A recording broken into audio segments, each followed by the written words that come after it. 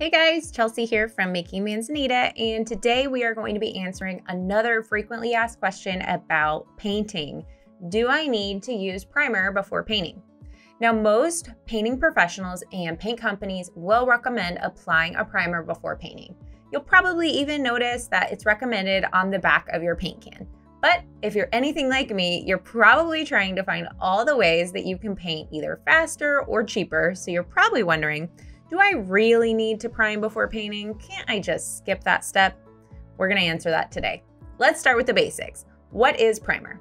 Primer is essentially a kind of sticky, flat paint that creates a perfect skin for new paint layers by providing a really porous surface for the paint to adhere to, and it also hides surface stains.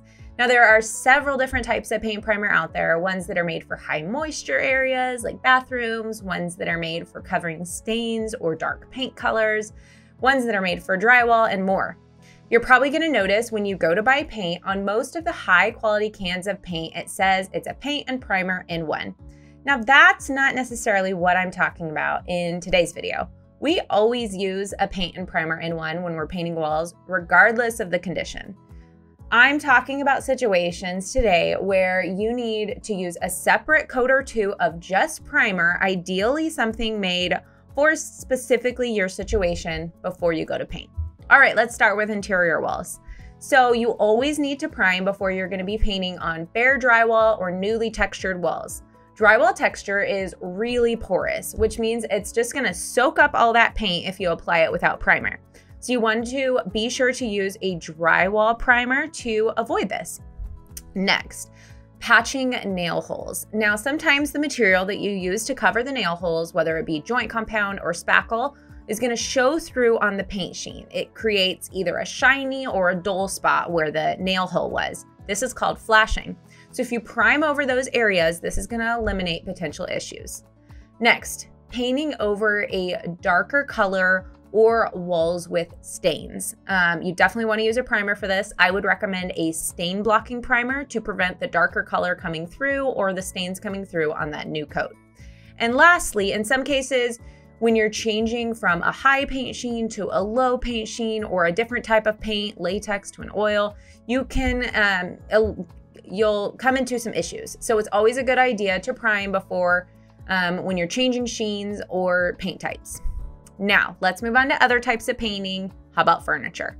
It is usually recommended to prime furniture before painting, but it's not absolutely necessary every time. It truly depends on the type of furniture you're painting, the paint, and the color.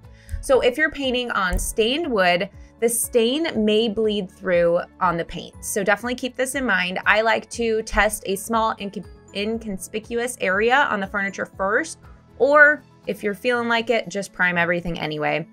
Here's a quick example of a vintage desk that I was painting with chalk paint, and I skipped primer, and about halfway through the first coat of paint, I noticed all these stains poking through on the paint, so I quickly pivoted and decided to add a coat or two of primer before I moved on to painting.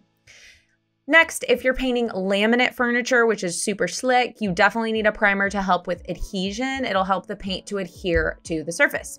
All right, let's talk about painting wood. So if you're gonna be painting on bare wood, priming is absolutely necessary. Wood has tannins in it, and those will bleed through the paint if you skip this step.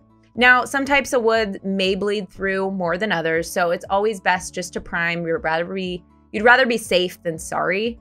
If you're working with a sealed wood, just be sure you sand it down or strip it and then prime and paint. So using primer will create like the perfect canvas for your paint to go on smoothly. It's gonna cover stains, and really it makes it more economical than applying multiple coats of paint. So understanding when and how to use primer is really key to getting a long-lasting and professional paint job. And in the long run, it's gonna save you time and money. So even if you're tempted to skip it, applying primer before painting is an important step. All right, to summarize, you definitely need to prime if you're gonna be painting over newly textured walls, patched areas with fresh drywall joint compound.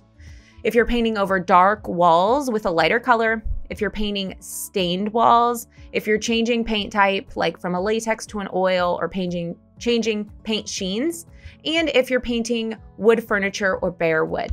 You can generally skip priming if you're going to be painting clean walls in good condition with a similar color and you're using a high quality paint and primer in one. All right, guys, I hope you enjoyed this video and learned a thing or two about primer and painting. If you have any other questions, just let me know in the comments. And while you're here, we would love it if you would subscribe to our YouTube channel. We share weekly DIY and renovating videos. All right, see you next week. Bye-bye.